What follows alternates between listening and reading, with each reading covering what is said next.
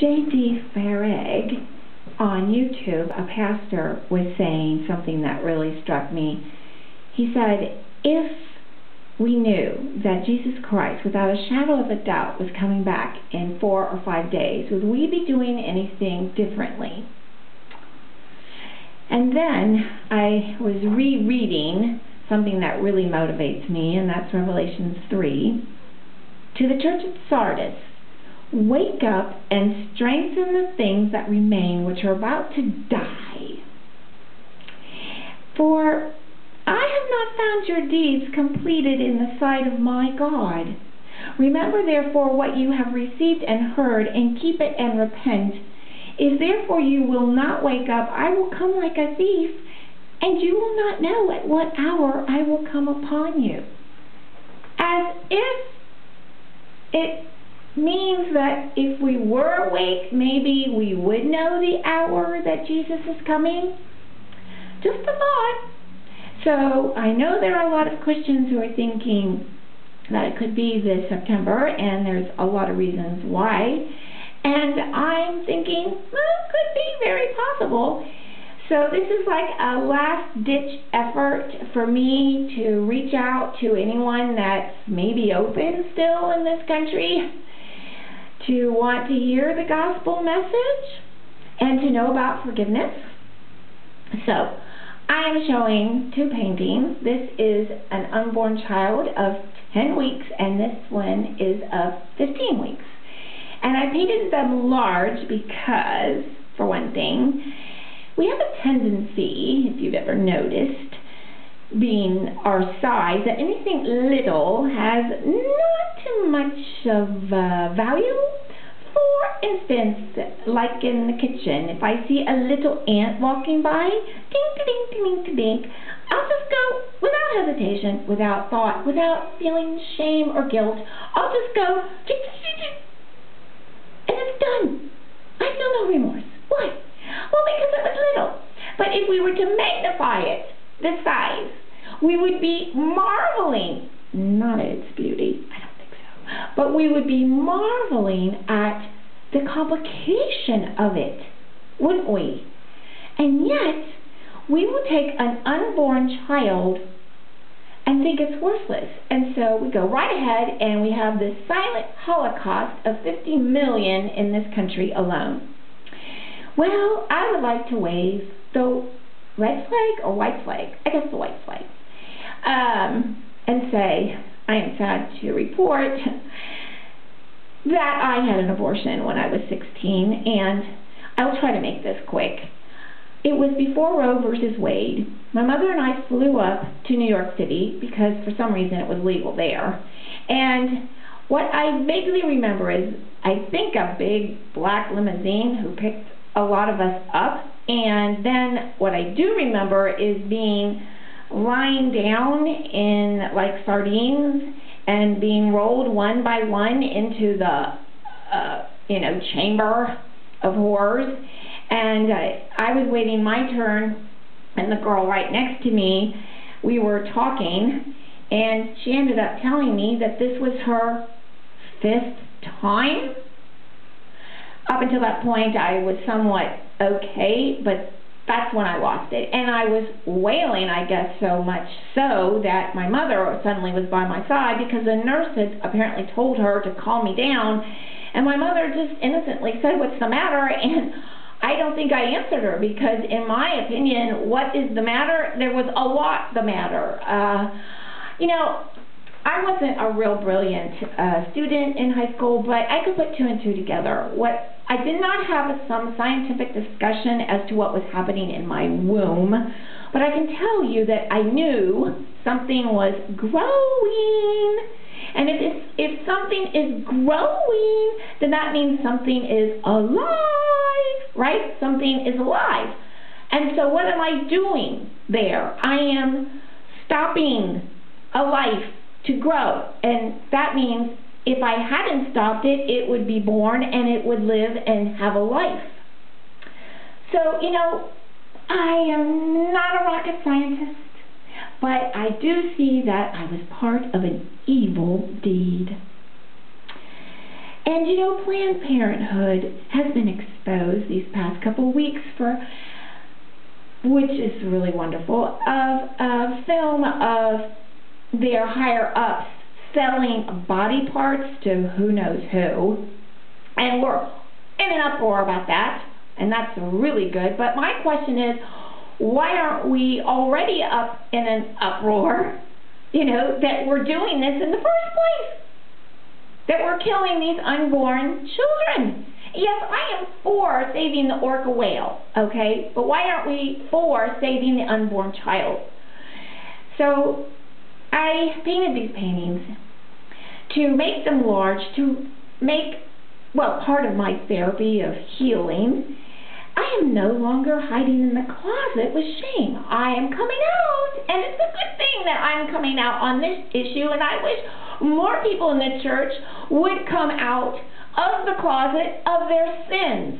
Maybe then more people wouldn't see us as so self-righteous and, you know, pompous, as some people have told me recently. And, you know, I'm not trying to be pompous. I am trying to say what God says about wrongdoing. I'm not the judge. He is. I'm just trying to pass the message on. And I'm a beneficiary of someone named Goo who told me the gospel when I was 16. Well, actually, years later, I knew her as a 16-year-old, and then thank God, a few years later, when I was suicidal, she came and told me about the gift of Jesus Christ, blood on the cross, shed for my sins. Now, honestly, I, at that point, wasn't too concerned about being forgiven for my sins, but I really needed a guide. I had made a mess of my life, and I certainly was sick and tired of trying to trust other people and, you know, guys, and I, of course, was no one to be trusted either. So it was like the world was a mess, and I was a part of it. And so here is someone who's telling me something coherent, and so I thought, in my very intellectual mind as a college student, I thought, oh, let's think this through now. The proposal is one that we will reflect on. And so in my deep intelligence, I thought, well, guys that I dated that I didn't like, I just said goodbye. And, you know, of course, when they didn't like me, they said goodbye. And this sounds like, well, I could invite this Jesus person, God, in. And if after a while I don't like him, I can say goodbye. That is how intellectual, darlings, I was at the time. And you know what? The amazing grace is that God took me seriously, because it was like a light bulb went off, cha-ching, when I said that prayer, when I repeated it from a friend, because I didn't know how to pray, and I repeated her prayer, and light came into my mind. And so I know now that I have been born again. So this is the deal. If you think when you die, you're going to have the fighting spirit to fight off those demons in the demonic realm and beat death, you have another thing coming, buddy, because you will not have any strength. And don't think, oh, well, there are no such thing as demons. What in the world do you think those mad scientists are doing over in Geneva, Switzerland, in a huge machine called CERN, C-E-R-N? They blatantly say they are trying to get into another dimension, and there's another realm, and you look on their site. Yeah, just go and look at the film they have representing it, and you see what I would call demonic spirits coming in, okay? So I'm just hopeful that we're raptured out of here, which means caught up. We're caught up out of this place when they finally open that door to that other dimension, as if we don't have enough demons on this planet as it is. No, we got to invite more. Okay, go figure. So, before that happens, I just thought I would play this song, and it's based on Isaiah 49 and 20, and you can click it off if you don't want to listen to this. I'm not professional, but I'm trying, and this is a song I wrote because I was bereaved of my two daughters. If you listen to my first of this series, first video, I talk about that. We've been separated, and, you know, God has met me in that bereavement, because you know what? He knows all about being bereaved. He knows what it's like because He's bereaved of you if you don't know Him. Because, if you don't know Jesus Christ, you're not born again. If you're not born again, you don't belong to Him. Who do you belong to? You belong to the enemy. And so belonging to Him, that means when you die, you don't get to go to heaven. And I'm sorry, I didn't make the rules, okay? If you played Monopoly, you go by the rules, all right? Well, this is the rule book. It's the Bible. And I'm sorry to sound, negative. Oh, don't be so negative. Well, what kind of love would I have if I did not tell you what the real truth was, okay? So, and if you think that maybe this isn't the truth, and you're not basing it on any actual research, let me say something. You're willing to risk eternity on a little whim, a little hope that you have that, oh, well, my God that I created would never send anybody to hell. Yeah, well, the God that you've created, have you ever met? Have you ever read anything that He wrote? And by the way, did that God that you never create, that you've never, seen, that you've created, okay, did He do anything for you, like give you life and send you His Son to die on the cross for your sins? That blood was spilled to cover you so that you can be seen in His sight as perfect. I mean, what a God is that? I don't think your God can compare. So, with all that said, I'm going to try to sing this song. And it's a prayer too. It's a prayer for the children in the world, which we all were at one time. And think back about how you were innocent at some point and wanting to be loved and wanting to do right. Then we grow up and we end up being really creepy. So here's a prayer. All right. I'm going to try to be serious. Dear Jesus, for all the children in the world who have been neglected, rejected, abused, refused. And maybe that's how you felt. Well, so did I. Abandoned, aborted, tortured, molested. I was molested. Sold into slave traffic, sex traffic, sold as organ donors. Hungry, thirsty, imprisoned loners. No one to turn to. No one. We cry out to you, Lord. Forgive us